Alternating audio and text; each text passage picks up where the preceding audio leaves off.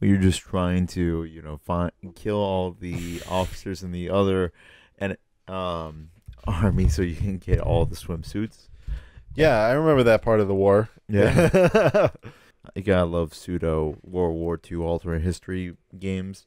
Yeah, like the pseudo World War II history, alternate history that I play every week, where I get to be a bunny lady and go launch myself like a rocket to essentially a dwarf Nazi in a sniper tower. It's amazing. I love it. I love it. Oh man! Speaking of dwarf Nazis, welcome to this episode of D&D. I almost said D&D, the Tilted Roll podcast. Beyond of the Tilted Roll podcast. Hello, everybody. Is that a good segue? Yeah, I feel like Dwarf Nazis. Dwarf Nazis. We call them. I call them at least the fisties. Oh, the fisties. Well, because they're like the fists of whatever fantasy babble. Non-sequential name. Yeah. But since they're just to me, it's like, well, okay, whether they're fisties or they're fisters, but people take pleasure in fisting. So obviously, then I got to make it something that is more degrading sounding. So fisties. The fisties. The fisties. That's what I like to call them. Oh man. Also, it matches to the Nazi part a little more easily. I mean, they're evil, so I don't have to feel bad about killing them. All right. So, today we're not here to talk about dwarf Nazis. Today we're here to talk about some exciting news that we received some time ago. Now, yeah, it'll be a little while from the point of this coming out. Oh, yeah. Not to date ourselves right now, but let's just say if a certain conference just took place, it just took place. Well, and this was announced before E3. Also true. So, but we got to just at least have more interviews with E3. We got more deets, not actual gameplay deets, but just word of mouth deets. But obviously we have one place to compare to. But that announcement was Baldur's Gate 3. Yes, it's happening. Not Dark Alliance. No, it isn't. Very different. No, so actually that is something I'm really that I am interested though. Is because there was a distinct difference between like the Baldur's Gate games, but then when they went to Dark Alliance, they obviously very much changed the gameplay style, but it kind of befit the hardware they were going to. Right. Dark Alliance is a console game, and mainly, so as a result, they did the normal Baldur's Gate game style does not work on a PlayStation 2 or 1. No, it does not. But now with 3. They just showed the trailer. They didn't show any gameplay yet. Yeah, just the cinematic with some eerie mind flayeriness. Oh man, yeah, this game is about mind flayers, ladies and gentlemen. It's gonna be great. We just saw a guy get his body morphed into one of these things, which really brings us a question. Goddamn, can mind flayers be even scarier than they are now? Yeah, and that's what's interesting. It's just how kind of like. I mean, that's not a new concept, obviously. No. The aspect of you turning into a mind flayer is a real thing. I think Chris Perkins on Twitter actually mentioned how in one of the adventures he wrote, he included that into it. It might be someone else, but I think it was Chris Perkins. Yeah, but yeah, like that's an interest. I mean, obviously, it's an interesting concept to explore. Because the other thing is, especially like you become a mind flayer, so as a result, obviously you lose kind of your entire. Really in terms of just self-thought, really. Oh yeah. For beings that are such great, like, that are mind flayers, they're named after the mind and everything. They really lack actually a lot of that kind of capability that the mind gives you in terms of like self-choice and preservation. Instead, they went to full-on groupthink. Gotta go into the elder brain. The elder brain. Oh man, but this game is gonna be.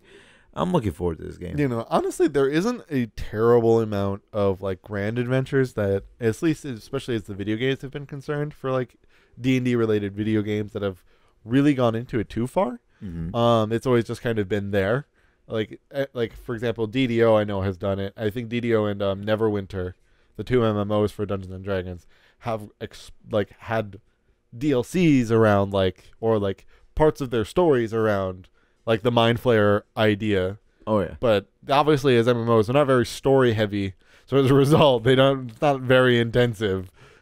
But you gotta be careful with Mind Flayers just because the ever growing and the ever present question of psionics and the D&D world is always something that's hard to balance. Well, from both a character stance and an enemy stance, Mm-hmm. but in a way, somewhat for overpowered enemies, you can to me, it's a little easier to just like hot fix balance enemies by just not using abilities as a DM. Like if you're aware, like this is a cool creature, but this ability is super broken, because it's not like player characters where like there's just this vast amount of ability options you have for like things you can do in a turn. Monsters usually are a little more limited, obviously, just for streamlining's sake. You know, if every monster had the amount of options a player character did, the DM would just have like books this big. Like there'd be too much detail. So obviously, like enemies are a little simpler, so you can just be like, I'm gonna not use this ability. Oh yeah, even when it comes to Psionics too, the Mystic.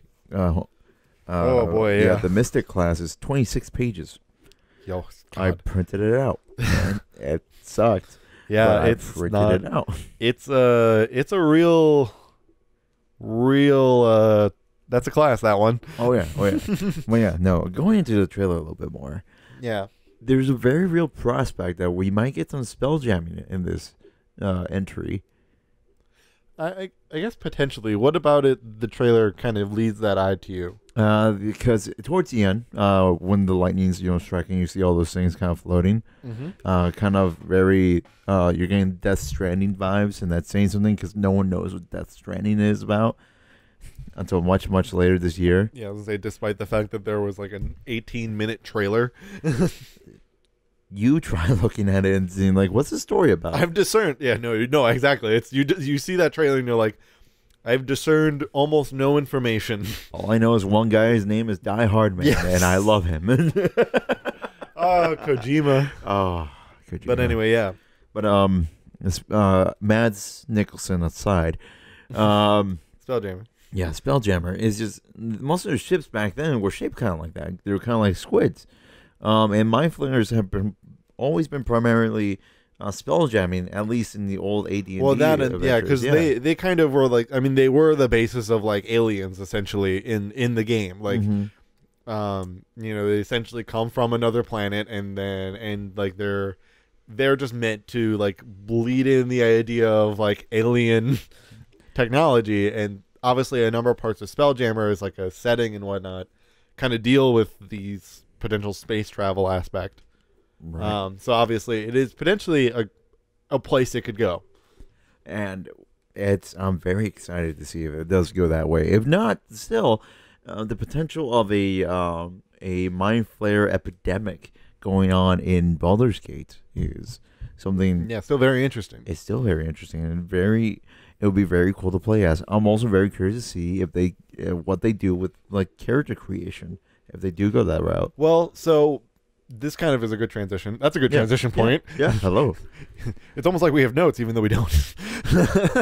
No. So What? the people who are making Baldur's Gate 3 are the same team that made both of the Divinity Original Sin games, and Divinity Original Sin 2 got a huge amount of praise for being a very almost just like D&D based game that stays very true to kind of a gameplay style that D&D is really known for, but then translates it well to a video game. And even then, like, the game actually had like a tool for like map building that people would just use as virtual tabletops for like games. Like, it was actually like, that game was actually crazy for what it could do as in terms of like RPG standpoints, especially like relating to a D&D like game. Yeah. So for me, that gives me a huge amount of confidence going into Baldur's Gate 3. Obviously they could cave under certain pressure, because obviously it does add a lot more to pressure to like be, now you like it, when you make a game and it's supposed to be D&D like, but it's not actually D&D, if it doesn't necessarily link up to the idea of what D&D is, and yeah. you maybe failed at that, but it's your own game. It doesn't matter as long as the game is fun. Oh yeah. But now that you are attached to wizards in D&D, now there's a little bit more pressure, and we'll see maybe if that changes at all. But I have way more confidence with them kind of making this game. Because sure, will it be like Baldur's Gate 1 and 2? No, but it's going to be pretty close. Like the way that they've modernized that system of gameplay is astonishing. I just really hope they bring back Manx and Boo. You know who I'm talking about, right? Yeah. Big, tall ranger guy with his giant miniature space hamster. I mean, who in terms of like what like they kind of tie into the other ones, it's really kind of a who knows. Because I mean, like there's like a 20-year gap between Baldur's Gate 1 and 2 and now 3. Oh my god. I just remembered they're re-releasing Baldur's Gate 1 and 2 for the consoles. They are. Yeah. That'll be, I mean, obviously that'll be really good for people. What's interesting to me is that, so obviously, or what a lot of people probably don't remember is that Baldur's Gate 1 and 2 were made by BioWare. Right. And those were the games they made pretty much just before they made Knights of the Old Republic. Like they went from they pretty much just went right from Baldur's Gate to Knights of the Old Republic. And that's why KOTOR is just like so like D&D, like just to a T. Like it's just got so many D&D aspects to it. Feat building is pretty much just like D&D 1. Well, that I tried to avoid the microphone and I somehow went into it. Sorry. But yeah, no, like they like were really good at putting D&D right into KOTOR, and it's obviously because they were obviously the games that they were making up to that point were just D&D games. They were Baldur's Gate 1 and 2. But that's the thing. So like obviously they started to change their game making style, and then Baldur's Gate eventually kind of shifted to different developers and went into the Dark Alliance kind of type of game. And so now they're kind of taking that main step into going right into the actual like just, or kind of in a way it's kind of taking the step back to normal Baldur's Gate style, but with that modern flair that Divinity kind of gave it. Oh yeah. And speaking of Baldur's Gate, speaking of which, let's not forget that there was a new book announced as well. Yes. So speaking, it's in the Baldur's Gate realm, which was kind of. I'll just pull up the base title here and the store page of it.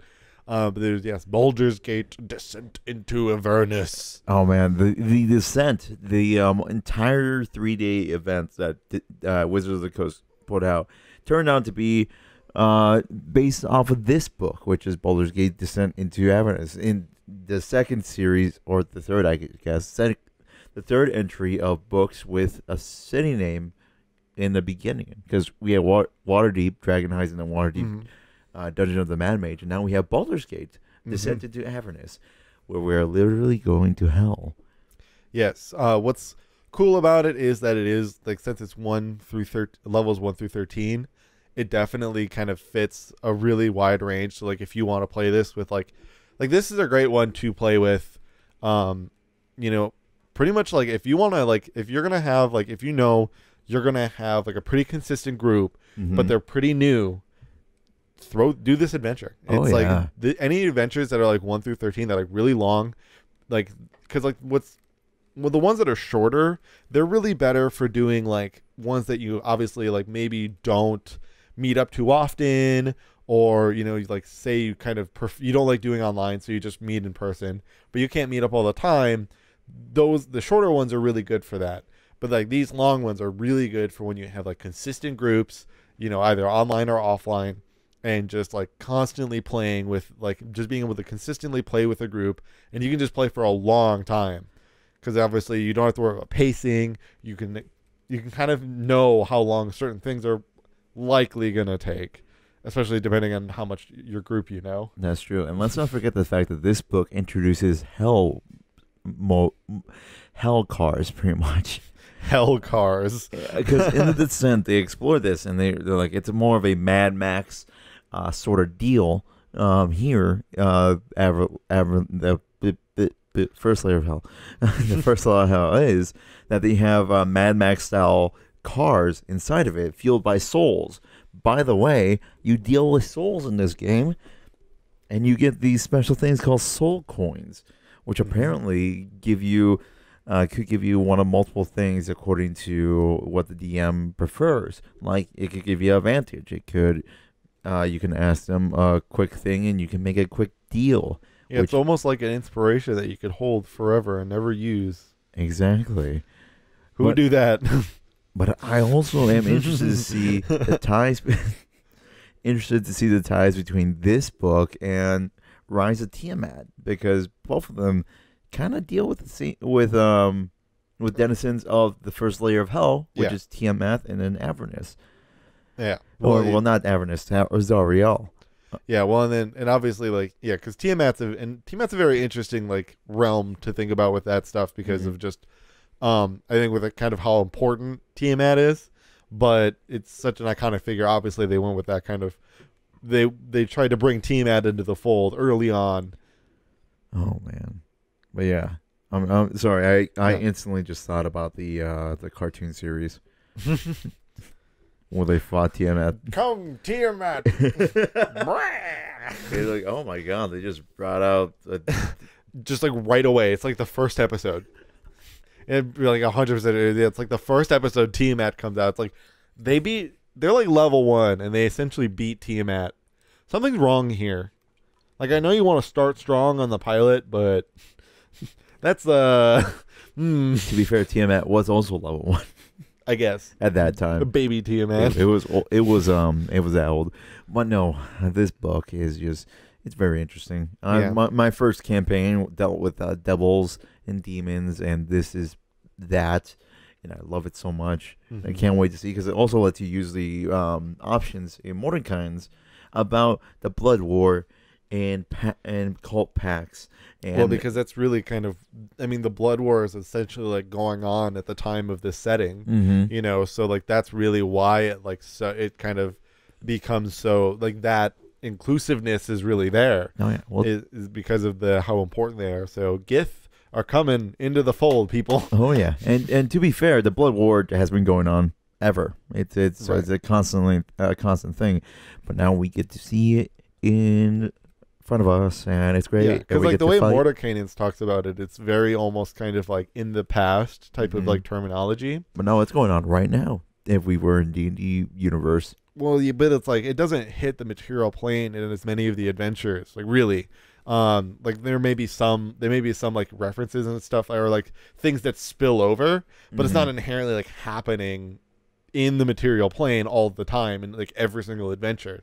Like all of the adventures kind of are generally don't mention it too much, except for this one. Except for this one's going to be like, it's everything.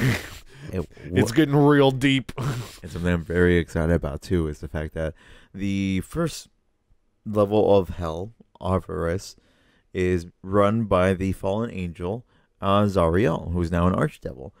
And according to our boy Mr. James Heck, there's a very real chance you might be able to redeem her. And I'm always for those storylines. So except if you're a number of the parties that we have played with in the past who will just straight up go to killing him right away. Right. We have even when it's too early. Is it bad that that most of our campaigns we're essentially murder hobos? Kinda. Or we don't care enough for it? No, yeah. I mean, luckily with the ones that we've done in shows, we really haven't had to worry about that as much. Right. Like the people that are kind of attached to the Natural One campaigns have either been, I would say, more timid to do that type of thing, or, you know, obviously are like me and you, where like we are very focused, we're very story focused. Yep. So because of that, we're not really always going to be like, I must immediately go to attack. So yeah, it is kind of a difference. It's so potentially, depending on certain people you play with, you'll find out if you're going to avenge her or not. Or it's not out avenge, but you know what I mean. Redeemer. But another thing we've heard from this game is the fact that I don't remember, or not this game, this book. I don't remember which one's coming first. But either the game or the book is a prequel to the other. Well, definitely this is coming out first. Baldur's Gate 3 isn't coming out until 2020. That's true. So I think Descent into Avernus would set up everything for Baldur's Gate, which will make sense because it might be a very real case that the This first level of how. See, the Hungarian accent just comes out. And No, just but it stops is me from interesting that speaking. they announced this, but there was no potential idea that a Baldur's Gate game was really coming back. I think there was minor rumors, but it was just kind of like, oh, wow, this makes sense. But It's a book. Now there's a game. this is a really good year for D&D. I mean, it's we're in a huge like renaissance of it. Like it's so much bigger than like I think you could have potentially expected it to be, compared to like where it was in like the 2000s. right. So like definitely in like the 90s. It's very interesting, and I think in a way Wizards has done a very good job at kind of helping keep the brand alive, which I think is really important, especially for the reason that they got it in the first place. Like essentially just like, here, please keep my dad's legacy alive. Take the game. And they didn't get, I think they did a pretty good job with that. I think overall I can't be too disappointed because it still exists when it easily could have just been thrown away. That's true. So definitely I think they've done a good job overall. Oh man! And then other than that, they also released a mobile game, Wizards of the Coast. I had to bring it up to remember the name of it. Ludia's the one that made it. Warriors of Waterdeep. It's a pretty standard game. You just you pick one of 8 heroes to be in your party, 4 at a time, and then you just go through these dungeons, and it's actually a lot of fun. It's got a few kinks here and there, and like one chest that won't let you open it completely, so you're just kind of stuck there forever. But it was a lot of fun. I enjoyed it because it's got a lot of notable names as the heroes from books and established D&D lore. Yep. I was gonna say, well, getting back to books here. Yes. We've got one right here. Oh, we do. That we should talk about, because now that it exists. You only want to talk about it because it's a special edition. Because you want to. Here's the flex. Oh yeah. Oh yeah. No flex. Yeah, there it is. Yeah, there it is. Just right over my face. You can stay there. Okay, thank you.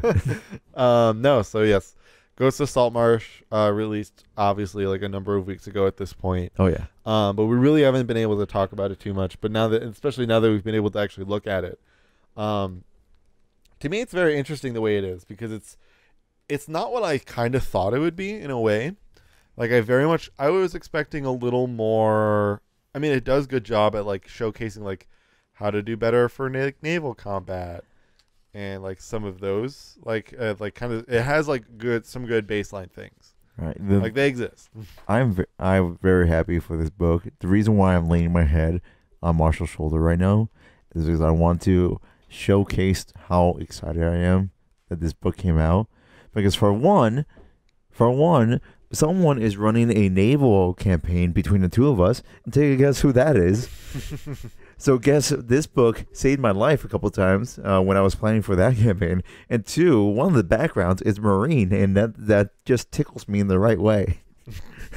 Yes. However, I feel like it's in a semi-different type of, at least just like I feel like their purpose is slightly different. It is, but the minute I saw that, I sent a picture to all the guys I knew who cared about it, and they were very, very, very happy about that. So we were there, and then the adventure itself, the adventures that take place in so much. An adventure. It's just more of multiple adventures. It's kind of like just having your own like this is like one-offs the book. Yes. Like really, in terms of like between I would say chapters 2 and between chapters 2 and 8, like those chapters are all just like their own secluded one-off adventures. And sure, if you wanted to find a way to weave them all together and sure, like in a campaign, you could do that. But it's in a way like, sorry, I'm kind of mixed between how I feel about the book as a package. Okay. Just because, like, I don't know, for me, it's a little weird where, like, you pay, like, this book has, I mean, this is the special version, so obviously I think it's $30 for, like, the regular version. Well, online, yeah. What was the cost of the regular version? $50. Oh, still was and the like same? if you buy the physical copy at a store, It's $50 all throughout. Well, no, some books are less. Some of the adventure books are like $10 less. Oh, Sword Because Coast. they're not very. No, that's like $20 less. That's like way less. Like some of them are just less because of still a lack of content. But still like sorry, I'm getting lost. Now I've lost my train of thought. Thank you. Sorry about that.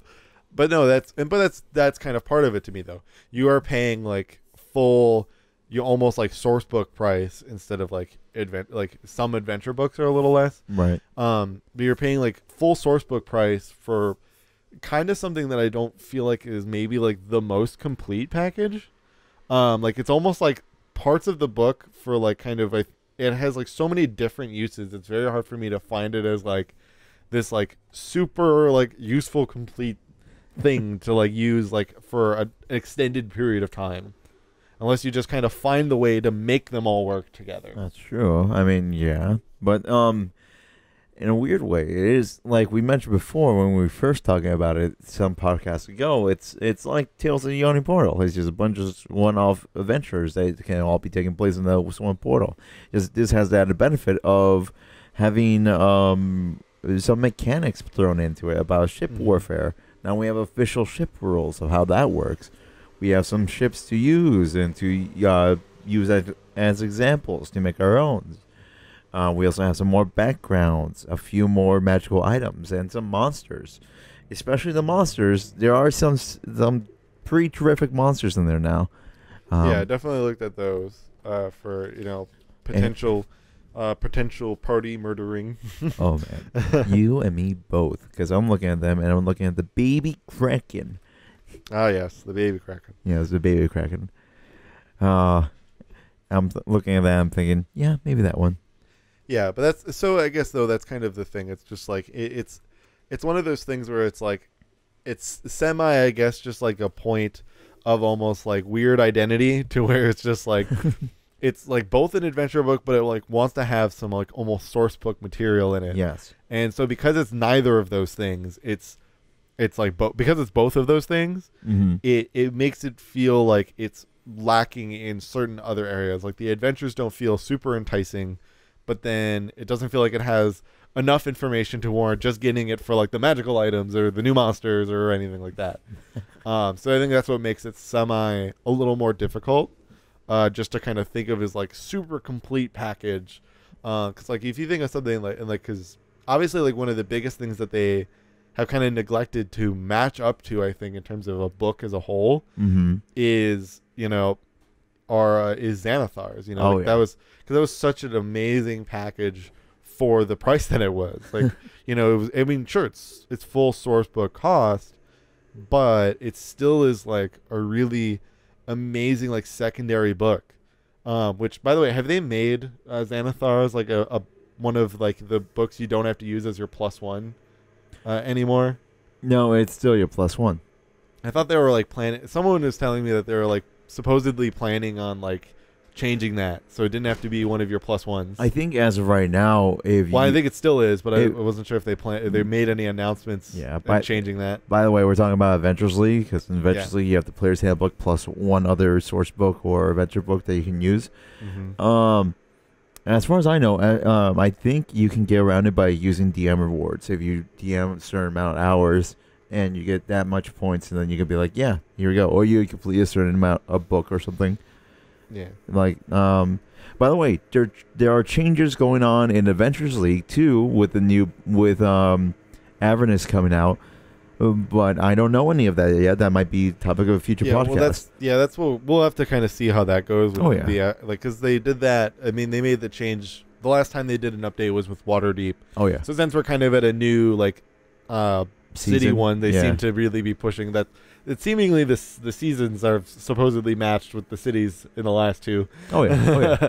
But I do what I do think is if they kind of put more, if they kind of allow this, what this is though is it is a very good AL book. Yes. Like if you're an AL person, like runner, or if you like run AL a lot, or you have a DM that runs AL a lot, like this book then would be very good. Like I would say this is a great value if you do like AL. Yes. Like if you like playing on AL, this is a great value, because the fact that they are segmented then is perfect for you, right? Because you don't need to make a connecting point.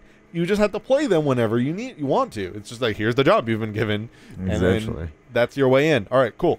But I think this year we are getting one type of source book, and that's Acquisitions Incorporated.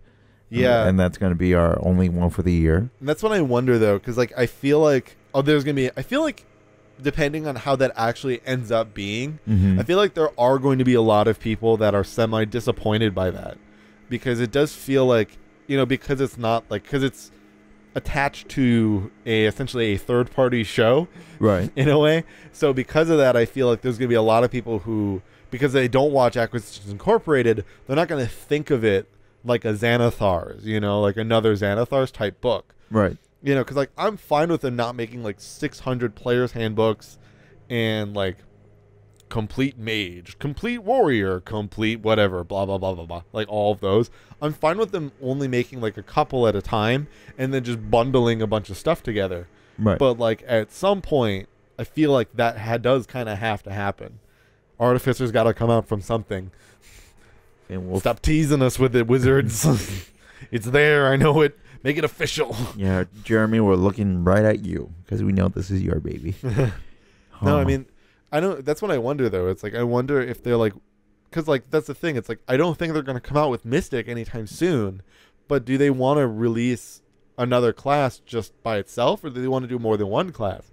Because I would think a better book value would make a book more enticing to get is if it had the multiple new classes, or it just should have a decent number of subclasses for the other ones. If it's just going to have the one class ad, then it should have like, I would say like potentially like almost two per class.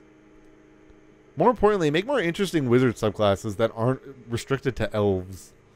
I like playing elves, but blade singing is not like the most enticing class on the planet, and it's only exclusive to elves. Sometimes I want to play a tiefling. It's like, so it's like, okay, cool. I mean, well, at that point, it's just a matter of asking your DM, hey, can you just not have this be elves?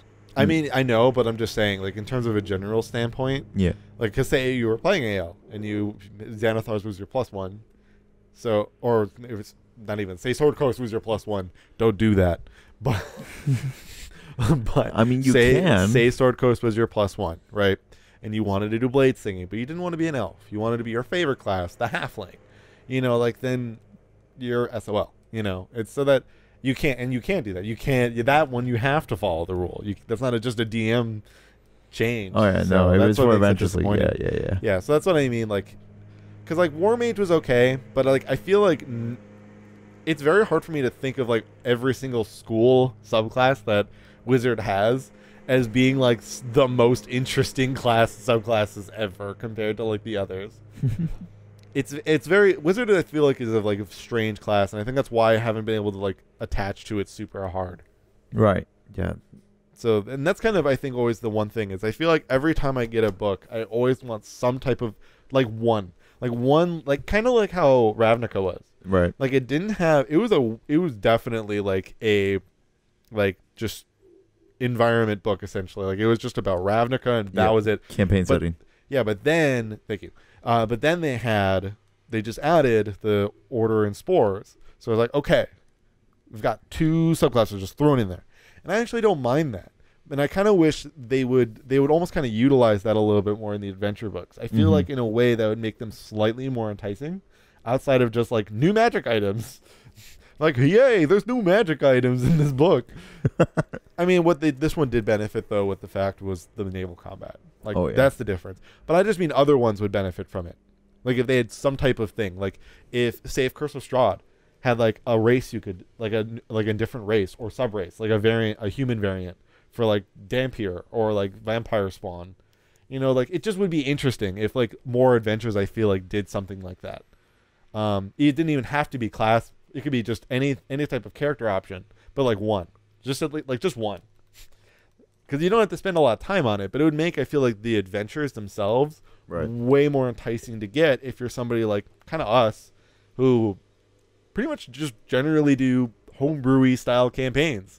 You know, I feel like we're not in necessarily the minority for sure. No. I feel like there's kind of a good mix of both, and because of that, it would just kind of, I feel like, give people like us, it would make them more money, but B, it would give us more reason to get the adventure books, because I definitely don't own much of any of these, and I don't plan on buying them all either. The only one I feel like I still plan to get, just for certain, I feel like certain aspects of what are in it, is the Curse of Strahd, but still, even then, like, I just, like, there's the way that I feel like they could be more enticing to get, you know? I have no right to say anything. The only books I do not have is Rise of Tiamat and Princess of Apocalypse. All right. Okay. In terms of your physical books, you did waste every ounce of your marine checks on books. Yeah. Not even like a novel. These. No, those. Yeah, and also other books. But yeah. You did get novels, but yes, because we did a lot of reading back then when you're doing nothing. Yeah, you don't get your Switch. No, but I could have taken it. But yes, but other than that, I think we're good for that podcast. Yeah, that'll do it. It got a little kind of went everywhere a little bit. But hey, most podcasts do, and I like it. But yeah, so ladies and gentlemen, thank you for listening. Tune in next time for what we ramble about next. Hopefully more details about Baldur's Gate 3.